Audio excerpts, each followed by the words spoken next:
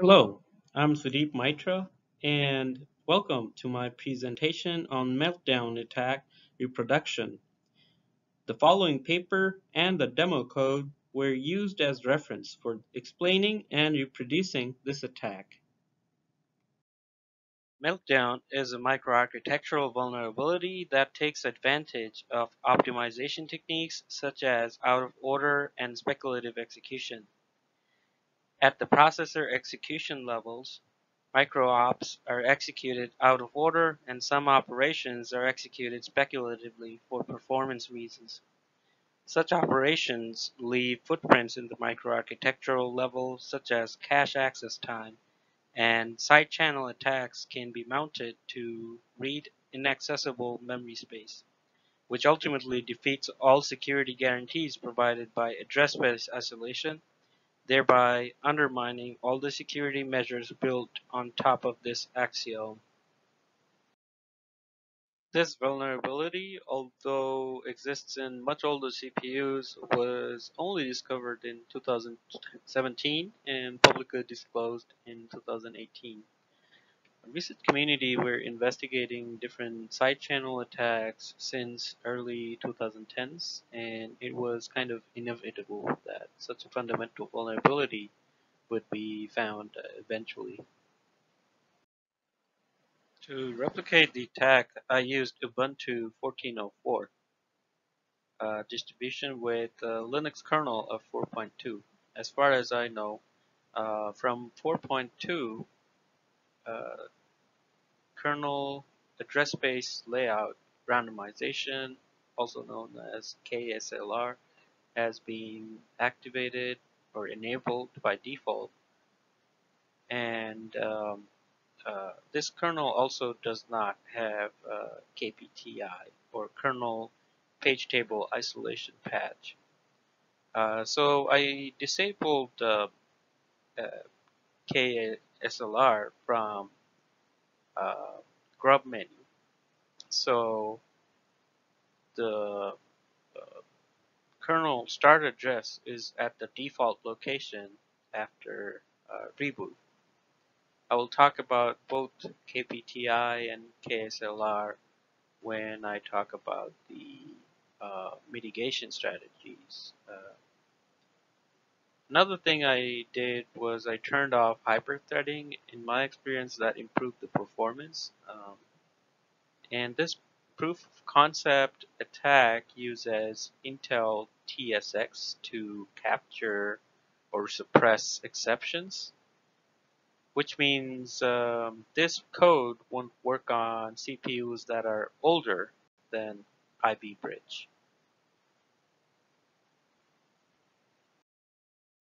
For replicating this attack, we need to flush the addresses that we will use as the covert channel from the cache. Then the inline assembly, with inline assembly, we will read the kernel address space. Notice that this must be declared as a volatile so that the compiler doesn't optimize anything. This will, of course, like reading from kernel address, will of course raise a hard fault called a segmentation fault. But we can trap the exception with transactional synchronization extension instruction, or TSX. TSX basically groups atomic operations, and if one fails, it aborts all the other transactions and discards all the side effects, but it doesn't raise an exception. However, the effects of the operation is still visible at the microarchitectural level.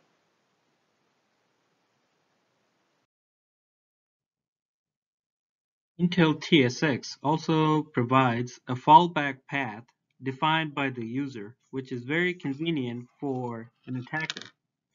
When we try to read from an address we shouldn't be reading from, a segmentation fault is raised called 6xb.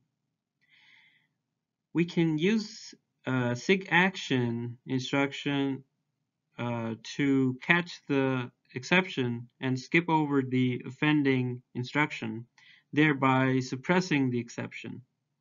Note that there are other ways of handling exceptions that are also discussed in the paper, but this implementation uses TSX for ease of implementation and performance reasons. Finally, we retrieve the data by checking the cache access time.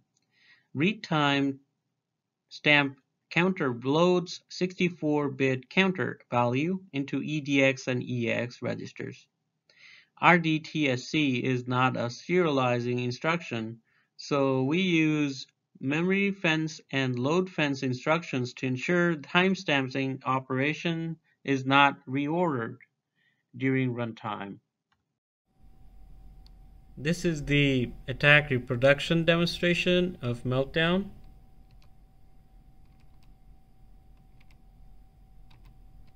And here you can see it's starting to read from kernel space, and if you run it again you can see the values are changing and it shows that it is live. Kernel Address Space Layout Randomization, or KSLR, randomizes kernel start address for each reboot. Although it's not difficult to overcome, I disabled it from grub menu to get the best chance. KPTI is not available on older kernels. It is inspired by Kaiser, a patch which doesn't map the entire kernel into user process virtual memory. Meltdown doesn't work on Linux kernels that have KPTI patch, but it causes big performance hits for system calls. Switching page tables also requires flushing translation look-aside buffer.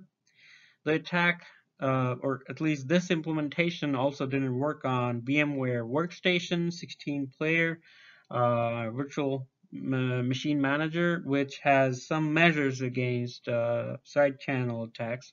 So I had to use a native system.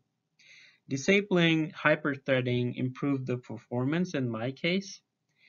And this implementation also doesn't work on newer CPUs like Intel Comet Lake and Ice Lake CPUs because Intel has discontinued TSX.